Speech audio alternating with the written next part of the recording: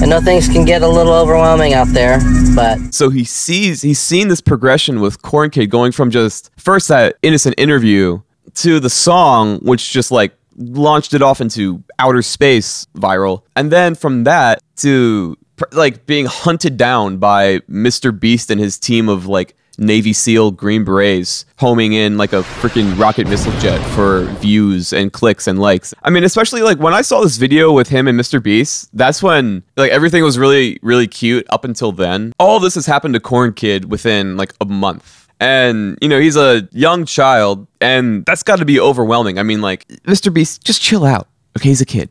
I don't know. I'm not the judge, okay? I'm not his parents, and I'm not God.